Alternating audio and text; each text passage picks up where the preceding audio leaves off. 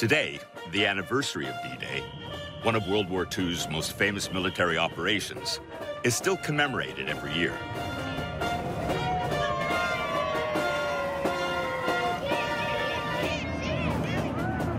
Like many other French towns on the Normandy coast, Port-en-Bessin was in the front line during the D-Day landings. Many lives were lost in the little-known but crucial battle that took place here.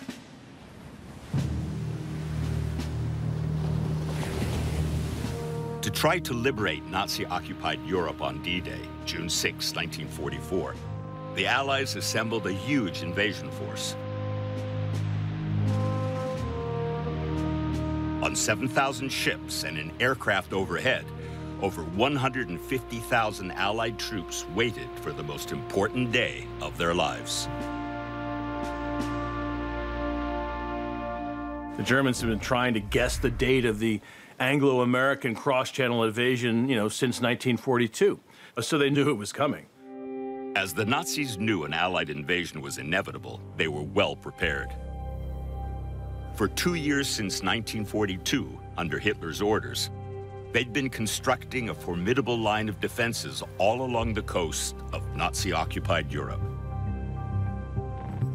The so-called Atlantic Wall ran for over 3,000 miles and was strongest in northern France, since Allied forces in England were just 20 miles away.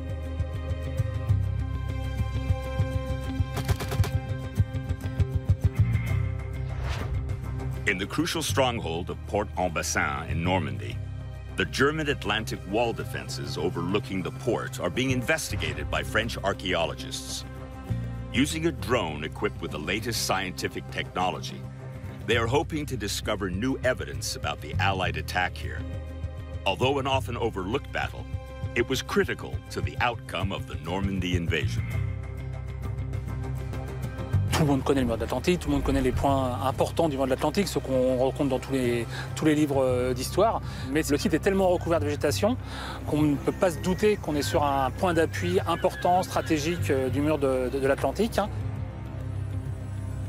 On a quelques reliefs qui permettent d'avoir des doutes sur ce qui peut se trouver en sous-sol.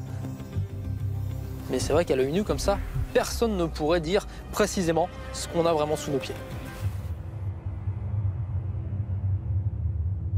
Back in June 1944, the cliffside stronghold overlooking the harbor was bristling with German defenses.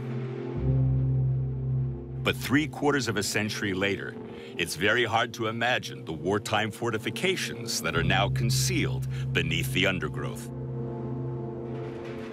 Alors ici, on arrive vraiment au cœur de nos problèmes, mais tout autour de nous, il y a quantité de structures archéologiques qui se devinent. On voit toutes ces élévations-là, mais on ne comprend strictement rien.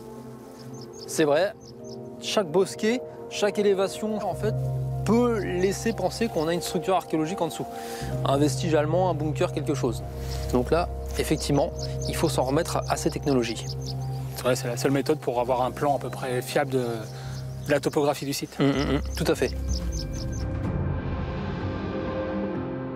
To reveal the now hidden wartime defenses, the team is using a drone equipped with remote sensing technology known as light detection and ranging, or LIDAR.